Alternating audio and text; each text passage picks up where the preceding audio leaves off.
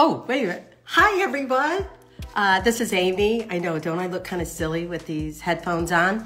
But we are going live here in a few minutes. Amy Roloff, the matriarch of Little People Big World, recently engaged in an intimate and revealing conversation during an Instagram live session with her close friend Lisa Dixon. Opening up about her journey to parenthood, Amy shared the significant challenges she faced along the way. In this candid discussion, Amy disclosed that she battled illness during her childhood, leaving her wondering if it played a role in her subsequent struggles with infertility. This is a topic that Amy has rarely spoken about publicly before, making her candidness during the live session even more impactful. You know, I had a child. I was ill as a child for a number of years.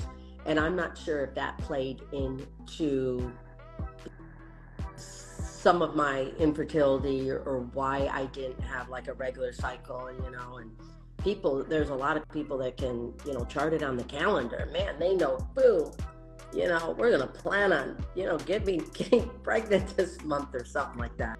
Recounting her experiences, Amy explained that her irregular menstrual cycle made it difficult for her and her former husband, Matt Roloff, to conceive.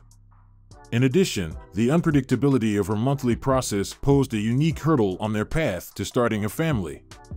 Amy and Matt persevered through years of trying to conceive, ultimately finding success and becoming parents to 4 children. On Mother's Day, Amy enjoyed spending time with her children, Molly, Jacob, Jeremy, and Zach. Seeking medical intervention, Amy underwent fertility treatments that increased the likelihood of multiple pregnancies. However, the prospect of carrying more than one baby simultaneously brought forth fears and anxieties, particularly considering her stature as a little person. Expressing her concerns during the Instagram session, Amy openly questioned her ability to carry multiple babies. She wondered if her body could handle the physical demands of such a pregnancy.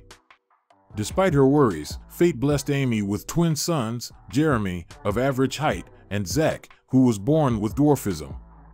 Upon discovering she was expecting twins, Amy embraced a positive mindset, affirming her belief in her body's strength and resilience. She wholeheartedly trusted her ability to navigate this extraordinary journey of motherhood. Following the birth of her twin boys via C-section, Amy confided in Lisa, revealing a sense of isolation and loneliness during that period. Having recently moved to Oregon with her family, she found herself grappling with the challenges of caring for 2 newborns without the immediate support of her husband. And I think with the thing for me having twins, I felt like there was no one for me to fall back on. My mom wasn't here. They were in Michigan.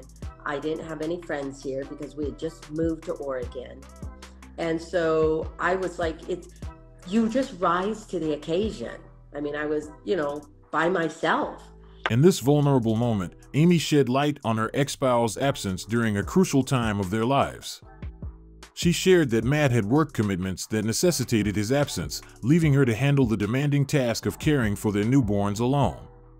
That's a lot to take on when you're having twins and it's just you, and Matt had to go to work and, all of this other stuff. So yeah. While Amy did not delve into specific details during the Q&A session, she has sometimes expressed grievances and shared negative sentiments about her ex-husband, Matt. Amy previously accused Matt of infidelity, alluding to the challenges that arise when one partner begins pursuing other relationships before the marriage has formally ended. In a promotional interview for her book in 2019, Amy revealed her perspective on the matter, expressing the difficulty of navigating a situation where a friendship evolves into a more significant relationship before the marriage's dissolution. Although she did not mention Karen Chandler, who worked on Roloff farms and later began dating Matt, Amy implied that the presence of a third party had strained their marriage.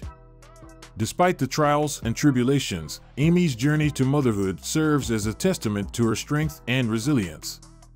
In August 2021, she married Chris Merrick, and just a few weeks ago, both Matt Roloff and Karen Chandler announced their engagement. Life moves forward, and Amy's candidness allows others to find solace and inspiration in her story, reminding us all that even amidst struggles, love, growth, and happiness can prevail.